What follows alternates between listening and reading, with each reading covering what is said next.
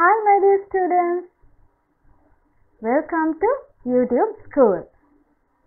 YouTube School එක grade 7 class එකට ඔයගලන් ඉතාමත් සාදරයෙන් පිළිගන්නවා. So today we are going to learn a grammar lesson. As you can see on the board, today our topic is past continuous tense. Tenses කියන්නේ මොනවද ළමයි? කාලය. කාලය කියවම මොකද්ද? ආකාර තුනක් තියෙනනේ කාලය. අතීත කාලය, වර්තමාන කාලය, අනාගත කාලය. In Sinhala එහෙම තමයි අපි කියන්නේ. In English, how do we call past tense, present tense and future tense? අතීතය, වර්තමානය, අනාගතය. Now today what are we going to talk about? We are going to talk about past. ඒ කියන්නේ මොකද්ද? අතීත කාලය ගැන තමයි කතා කරන්නට යන්නේ. අතීත කාලයේ වෙවි තිබ්බ දේවල් මොකක් හරි දෙයක් වෙවි තිබ්බා කියලා if you want to tell it in English, this is the way that you have to tell. Right, my dear students. What is this? Past continuous tense. Continuous කියන්නේ වෙවි තියෙනවානේ. මොකක් හරි දිගටම වෙවි තියෙනවා නම් ඒක කියන්න අපි use කරනවා continuous කියන වචනය. Past කියන්නේ අතීතේ. එහෙනම් අතීතයේ වෙවි තිබ්බ දෙයක්. Right, we'll go into the lesson. Usage. Past continuous tense එක අපි මොකටද use කරන්නේ? Past continuous tense describes an action which started before a certain time in the past and still in progress at that time. අතීතයේ ඔයා කතා කරන යම් කිසි වෙලාවක්, ඔයා හිතන යම් කිසි වෙලාවකට කලින් මොකක් හරි දෙයක් පටන් අරන්. හැබැයි ඔයා ඒ අතීතයේ කතා කරන වෙලාවෙද්දි අර පටන් ගත්ත දේ සිද්ධ වෙවි තියෙනවා නම් you are using past continuous tense to describe that. Okay, my dear students. ඒක තමයි මේකේ තේරුම. හරිද? ඔන්න for that I'm going to give you an example. That example is this. I was taking a bath when they went. I was taking a bath when they went. ඒගොල්ලන් යන වෙලාවේ මම නනා හිටියේ. ඒගොල්ලන් යන්න කලින් තමයි ඔයා නාන්න පටන් අරන් තියෙන්නේ. හැබැයි ඒගොල්ලන් යන වෙලාවෙත් ඔයා නනා තමයි ඉඳලා තියෙන්නේ. ඒ කියන්නේ මොකද්ද? මේ දෙන්නේ බලන්න. මේ present tense එක කියලා හිතන්න මේ timeline එකේ.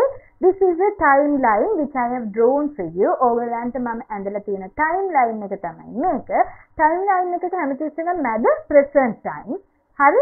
එහෙනම් present මේ පැත්තට දිගටම timeline එක යනවා. ඉස්සරහට වෙන්න පුළුවන් දේවල්. That is why this side is future, this side is past. ඔන්න බලන්නකෝ. past එකේ ඔයා මෙන්න මෙතනදී නාන්න පටන් අරන් තියෙනවා. මෙන්න මෙතනදී ඒගොල්ලෝ ගිහිල්ලා තියෙනවා. හරිද? එහෙමනම් බලන්න I was taking a bath when they went. මෙන්න මෙතනදී ඔයා නනාමයි ඉඳලා තියෙන්නේ. මෙතනදී නාන්න පටන් අරන් තිනවා. මෙතනදිත් ඔයා නනාමයි ඉඳලා තියෙන්නේ. ඔයා සාමාන්‍යයෙන් වාක්‍යයක් කියන්නේ present tense එකේ ඉඳගෙනනේ. ඔයා අතීතයට ගිහිල්ලා වාක්‍යයක් කියන්නේ නැහැ නේද? ඔයාට නිකම්ම time machine එකක් අරගෙන අතීතයට යන්න බෑනේ. ඔයා present එකේ ඉඳන් තමයි අතීතය ගැන කියන්නේ. ඒක නිසා තමයි අපිට past කියලා tense එකක් ඕනේ. හරිද? එහෙමනම් ඔයා මෙතන ඉඳගෙන කියනවා මෙන්න මේ වෙලාවේ සිද්ධ වෙච්ච දෙයක් ගැන. ඒක නිසා තමයි අපි ඒකට කියන්නේ past continuous කියලා. I was taking a bath when they went. මම නනා තමයි හිටියේ ඒගොල්ලන් යනකොට. I was playing cricket when it rained. ඒ වහිනකොට මම ක්‍රිකට් සෙල්ලම් කර හිටියේ. එහෙම කියන්න පුළුවන් නේ? අන්න ඒක තව එක්සැම්පල් එකක්. හරිද? හැබැයි ඔන්න මේකේ තියෙන විශේෂත්වය තමයි මේ continuous tense නේ. ඔයගලන්ට මතක ඇති අපි කලින් lesson එකක present continuous tense කරා. I නම් am දැම්මා, he she නම් is දැම්මා, we you they නම් දැම්මා, and is දාලා ing form එක දාලා වාක්‍ය හැදුවා. ඔයාලට මතක ඇති. I think that you all can remember.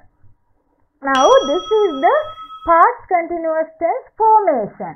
Subject එක තියෙනවා past continuous කියලා අපි මේක හොයාගන්නේ අතීත කාලයේ තමයි මේ වාක්‍ය කියලා හොයාගන්නේ. මේ වාක්‍ය අතීත කාලයයි කියලා පෙන්නන්න ඔයා යූස් කරන්නේ මොකද්ද මේ helping verb එක. What is a helping verb? ඔයාගේ verb එකට උපකාර කරන verb එකක්. මේ verb එකට උපකාර කරන verb එකෙන් තමයි ඔයා පෙන්නන්නේ මේක අතීත කාලය කියලා. ඔයා මෙතන am is දාලා තිබ්බනම් මේක මොකද්ද? වර්තමාන කාලය. ඔයා මෙතන will be දාලා තිබ්බනම් මේක අනාගත කාලය, future tense. But today we are talking about past. That is why the helping verb that you all can use, there are two helping verbs. What are those? Was and were. Subject එක තිබ්බා, was were දැම්ම, was හරි were හරි දෙකෙන් එකයි match වෙන එක තමයි දාන්නේ according to the subject. Subject එකට match වෙන විදිහට helping verb එක was the verb කියලා ඔයා හිතලා දැම්මා. Then verb එක ing එකත් එක්ක දානවා කියන්නේ present participle form of the verb. Verb එකේ present participle form එකෙන් verb එක ලියලා object එක කර්මයකුත් දැම්මොන කර්තෘ ඉන්නවා, කර්මය ඉන්නවා, verb එකේ ඉන්නවා present participle form එකෙන්. හරි was හරි were හරි ඉන්නවා. මේ තියෙන example sentence එක අපේ නනේ I was taking a bath. මම නනා හිටියා. was taking was දැම්ම I නිසා take කියන එකට ing දාලා මේ විදිහට present participle form of the verb ගත්තා. මේකෙන් ඔයා දැනගන්නවා මේක අතීත කාලය කියලා. was හරි were හරි එකෙන් තමයි ඔයා පෙන්නන්නේ මේක අතීත කාල වාක්‍යයක් කියලා. ing එකෙන් තමයි ඔයා පෙන්නන්නේ මේක continuous වාක්‍යයක් කියලා. හරි නේද? That is how you have to form a sentence.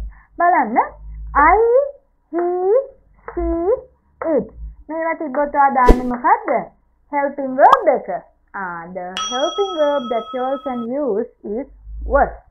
I was playing cricket.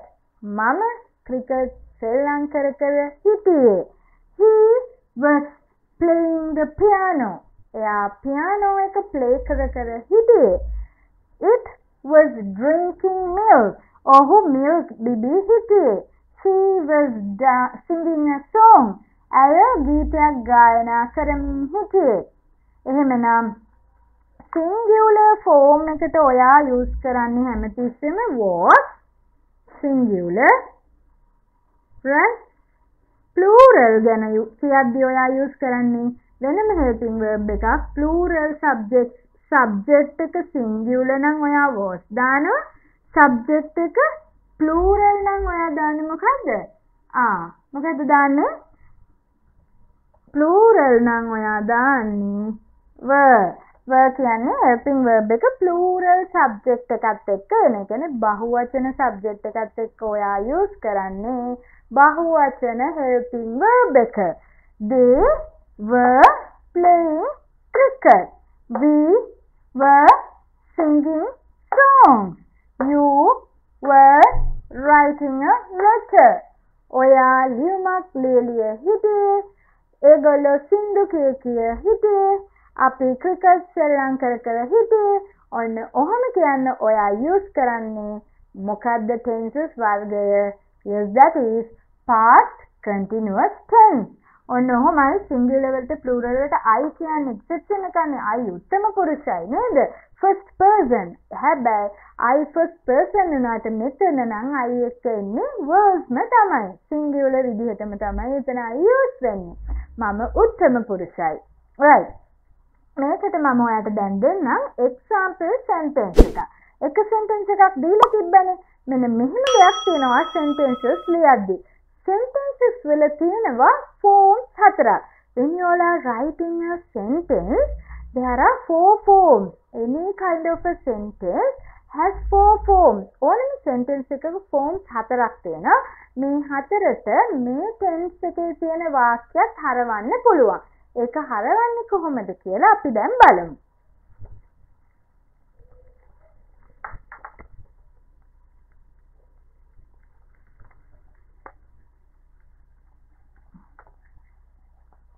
අන්න බලන්නකෝ. I was playing cricket. මම ක්‍රිකට් සෙල්ලම් කර කර හිටියේ කියලා මම වාක්‍යයක් කියනවා. මේ වාක්‍ය තමයි මගේ පොසිටිව් වාක්‍ය. මම කියන පළවෙනි වාක්‍ය. ඊළඟට මම දෙනවා ඔයාට මේකෙන් positive interrogative question එක. positive interrogative sentence එක කියලා කියන්නේ මොකද්ද? ඇත යන අර්ථයෙන් තියෙන ප්‍රශ්නාර්ථ වාක්‍ය. කොහොමද මම මේකෙන් ප්‍රශ්නයක් අහන්නේ? ඔයා ක්‍රිකට් සෙල්ලම් කර කරද හිටියේ කියලා නෙමෙයි අහන්න ඕනේ. මම ක්‍රිකට් සෙල්ලම් කර කරද හිටියේ කියලා මම මගෙන්ම ප්‍රශ්නයක් අහගන්නවා. කොහොමද ඒක අහන්නේ? You are taking this to front. was කියන එක අපි front කරනවා. එහෙනම් කොහොමද එන්නේ? Was I playing cricket? එහෙනම් මේක question එකක් නිසා you have to put the question mark. ඊළඟට කියනවා මෙන්න negative නැත යන අර්ථය. කොහොමද මේ වාක්‍යෙම මම නැහැ කියලා කියන්නේ? මම ක්‍රිකට් සෙල්ලම් කර කර නෙමෙයි හිටියේ. කොහොමද කියන්නේ? How do you say so? I was not කියලා කියන්නත් පුළුවන්. ඒක contracted form එකෙන් I wasn't playing cricket. මම ක්‍රිකට් සෙල්ලම් කර කර නෙමෙයි හිටියේ කියනවා. negative interrogative form එක කියන්නේ නැත යන අර්ථයේ ප්‍රශ්නය. ඒකට මම මොකද කරන්නේ? wasn't කියන එක front කරනවා. එහෙනම් කොහොමද එන්නේ? wasn't I playing cricket? මම ක්‍රිකට් සෙල්ලම් කර කර නෙමෙයිද හිටියේ? because that is a question. I add a question mark there. ඔන්න ඔහොමයි ඒක උනේ ළමයි. හරිද? දැන් මොකද්ද දන්නවද ඔයගලන් කරන්න ඕනේ? මේ විදිහට ඔයාට පුළුවන් past continuous tense එකෙන් වාක්‍යයක් ලියුවා. ඒ වාක්‍ය forms හතරටම වෙන් කරලා ලියුවා. මේක තමයි ඔයාලගේ homework එක. වාක්‍ය පහක් ලියන්න. ඒ වාක්‍ය පහ ඔයා මේ විදිහට forms හතරට convert කරලා ලියන්න. ඒ අතරේ you have to do another thing. What is that? Turn into page number 92 and 93 of your Pupil's book. Grade 7 Pupil's book. මේකේ අහලා තියෙනවා write your typical schedule of your usual everyday activities. ඔයා දිනපතා කරන වැඩ ලියන්න කියලා තියෙනවා. මේකේ ලියලා ඔයා ගන්න ඕනේ work book එකේ 56 page number 56. ඔයා ඒ වෙලාවේ මොනවාද කර කර හිටියේ කියලා ඔයාට මේකේ ලියන්න තියෙනවා. ඔයා ලියන්න එක ලස්සනට. හරි? ඒ කියන්නේ I was having my breakfast. I was going to school. අන්න ඒ වගේ මේ ඇක්ටිවිටි එක කරන්න තියෙන කරලා ඔයාට පුළුවන් මට උත්තර ටික එවන්න WhatsApp එකෙන් එහෙම නැත්නම් Messenger එකෙන් ඕනම විදිහකට එවන්න මම මාක් කරලා ඔයගලන්ට එවන්නම්. හරි? ඊළඟට යනවා මම activity number 3 එකට. activity number 3 එක තියෙන්නේ page number 56 එකේමයි. ඒකේ වට තියෙන questions හදන්න. was හරි were හරි දාලා ගැලපෙන එක verb එකට ing දාලා question එක හදන්න තමයි තියෙන්නේ. what were you doing when he arrived? එයා එනකොට ඔයා මොකද කර කර හිටියේ? අන්න ඒ විදිහට හදලා මේකේ ඔයා workbook එකේම උත්තර ලියන්න උත්තර ලියලා මට එවන්න මම correct කරලා ඔයගලන්ට එවන්න. right. ඊළඟට questions හදන්න තියෙනවා activity 4 එක page number 57 එකේ. make questions using the past continuous form. you talk with your friends. එහෙනම් කොහමද එන්නේ? were you talking with your friends? ඔයාගේ යාළුවොත් එක්ක කතා කර කරද හිටියේ? ඒ විදිහට තියෙනවා were they laughing at the cinema? ඒගොල්ලන් සිනමා එකේ hina වෙවිද හිටියේ? ඔන්න ඔය විදිහට ඔයා ඒ වාක්‍ය ටිකක් හදන්න. if you can try to do activity number 7 also page number 93 of the Pupil's book. හරිද? ඒකේ තියෙනවාට හොඳ examples ටිකක් ගන්න. පස්සේ pictures ටිකක් දීලා තියෙනවා activity number 8 English workbook එකේ. activity number 8 තේනවා ඇති. Yesterday was a holiday. This is what happened at 10 o'clock in the morning. Look at the picture clues. Write a sentence under each using past continuous tense. Past continuous tense එක use කරලා මේ දීලා තියෙන picture clues වලට ඔයා වාක්‍යයක් හදන්න ඕන. example එකක් මම දෙන්නම් බලන්න. Vihanga Rajesh Maliti playing hide and seek. තුන්දෙනෙක් හිටියන් මේ තුන්දෙනා අල්ලන සෙල්ලම් කරනවා. එහෙනම් කොහොමද මේක ලියන්නේ? Vihanga Rajesh and Maliti were playing hide and seek. හරියටම හරි. ඒ විදිහට නිපුණි and her mother were cooking. ඒ දෙන්නත් එක්කම උය තමයි ඉන්නේ. Father was reading a newspaper. පේනවා ඇතිනේ? නේ? Father was reading a newspaper. ඊළඟට ඉන්නවා some friends were watching TV. යාළුවෝ ටිකක් එකතු වෙලා TV එක බල තමයි ඉන්නේ. ඔන්න ඔකට සිංහලෙන් හිතලා උනත් කරන්න පුළුවන්. But this is the subject, this is a language now. මේක language එකක් නිසා ඔයා මොකද්ද කරන්න ඕනේ? මේක you have to think in English. අම්මලා තාත්තලාත් මේ වීඩියෝ එක බලනවා නම් ළමයින්ට කියලා දෙන්න think in English. එතකොට තමයි you will improve your English. I am explaining in Sinhala because you have to understand each and everything now, because I am not there with you. දැන් මම ඔයාලගේ ළඟ නෑ. ඔයාලට දන්නේ නැති වචනයක් තියෙනවා නම් අහගන්න. ඒක නිසා තමයි මම සිංහලෙන් කියන්නේ. හැබැයි this is a language, you think in English. මම කතා කරේ අද මොන tense එක ගැනද? past continuous tense එක ගැන. tense by tense මම ඉස්සරහටත් ඔයාලට තවත් lesson අරගෙන එන්නම්. එහෙමනම් unit number 8 එකේ තියෙන grammar part එකේ past continuous tense එක ඉවරයි. So let's wind up the lesson, my dear students.